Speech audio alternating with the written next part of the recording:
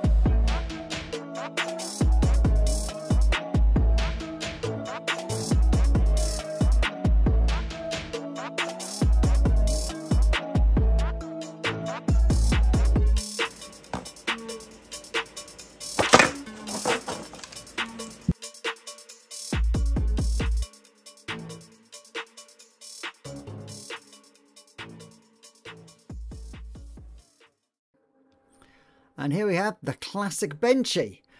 The blue one here is printed in PLA and the grey one at the back is printed in PETG. Let's have a look at the PLA one first. It's come out quite nicely. I mean, there's some visual artifacts to it. You can see on the arches on the windows either side, there's some little bits and pieces. You can see striations and also layer lines all along the keel there. That's the front bit. But yeah, it's not a bad print at all. It's smooth enough and there's no real damage and there's no real discrepancies here. It just, it could be a little smoother and it could be a little more detailed. And the roof there, the sort of tiling along the top seems okay. The chimney seems okay. Yeah, we've got no major problems. Now, let's have a look at the PETG benchy. And yeah, as you can see, the arches on the windows, there's no issues there whatsoever. The keel there is a lot smoother and a lot shinier. The layer lines are a lot less pronounced, and the whole thing just looks a little more glossy and a little more sharp. I mean, the other one was good, but yeah, this one is much better, and I'm very impressed with the way this has come out. But let's see what happens when we compare the two side by side. And side by side, you can see the little imperfections on both of them. I mean, it's a benchy, so it's designed to test a printer. But yeah, I'd say the PETG one has got a lot less layer lines. It looks glossier. And yeah, you can see if you look around the window as well, the frame around the edge stands out a lot more on the PETG version. And on the PLA version, it doesn't quite stand out quite so much. So yeah, I think PETG comes out on top here. With the aesthetics and print quality comparisons out the way, let's try durability. Lump hammer, PLA, benchy. Let's see what happens if I give it a quick tap, shall we? Ooh, that sounded quite meaty. And yes, yeah, there's quite a bit of damage there. The chimney has been smashed straight through the top of the cabin, and yeah, that has caused some structural damage there, and yeah, lots and lots of warping. Apparently, PETG is a lot tougher. So, once again, okay, that felt a lot more bouncy. When I hit that on the top, that actually bounced off. So, let's see what damage that has done to the benchy. Not a lot, actually. A couple of little stress lines there, but the chimney is still attached, and none of the structure is particularly broken. Let's try again. Same amount of stress, same amount of force.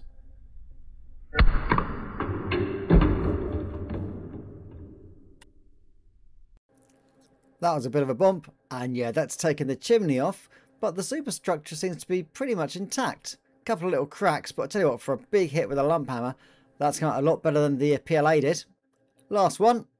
Let's see what happens now.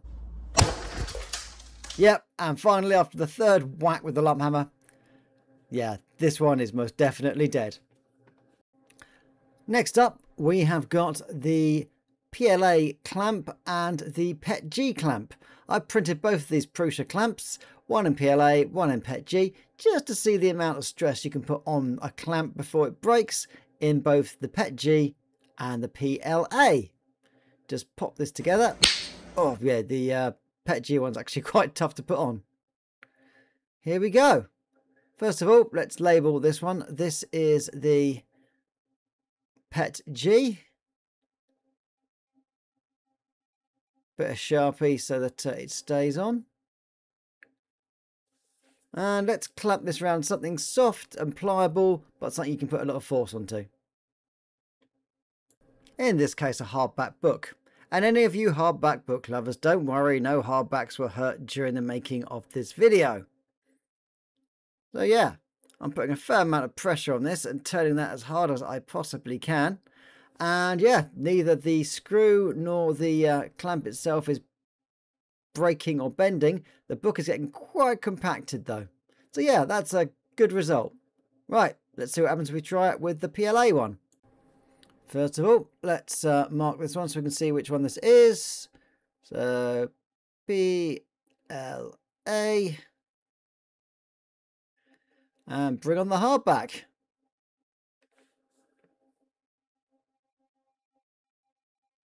Just for fun, you'll notice I'm using the Secret Diary of Adrian Mole, which I find is a very, very good test hardback. And let's start screwing this on. Oh yeah, and also almost immediately I can feel that the clamp itself is giving. There's a lot of bending going on. So yeah, that's...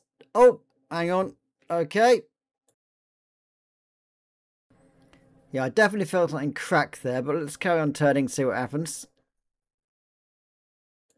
Yeah, as it's turning, you can feel something clicking, and hang on that. Yeah, something's definitely breaking here.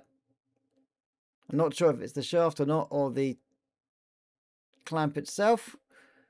Yeah, there we go. And the screw is gone. So yeah, that's nowhere near as tight as the I got the PETG one, and then yeah, the shaft just gave out on that one. So yeah, the PLA one has broken straight off into 3 bits. But yeah, the PETG one carried on going. So yeah, that was some interesting series of tests. I mean, they're hardly scientific, but it's just interesting to see basically how things fare up against each other in a sort of a random, sort of violent way. So yeah, PLA, absolutely fantastic stuff. Whereas PETG, or as I like to call it, polythene terephthalate glycol, is absolutely great as well. This one requires a load more heat, and it requires a little bit more care and attention when it comes to actually printing with it, but it comes out very, very strong and very, very smooth. Whereas PLA, not quite so smooth, not quite so strong, but prints very, very well and requires a lot less heat, and it will print in most circumstances. So yeah, I can understand why people use PLA more than they use PETG. PETG, I say, can get a bit spitty, can get a bit stringy, and yeah, requires a little bit more effort to actually get it to stay on the print bed and not for the print to go wrong. But if you get it right, you're going to get a strong, durable, smooth print that looks great and will put up with some serious punishment. So that's the first part of this 4-week test. PETG, absolutely love it. Next week we're going to have a quick look at ABS. I promise, no songs. Thanks for watching 3D Printed Soup. If you've used PETG before and you prefer it to PLA or any of the other printing filament materials, please leave a comment down below. If you think there's anything else I could have done about this, please leave a comment below as well. Stay happy, stay safe, keep printing. Oh, polythene terephthalate glycol.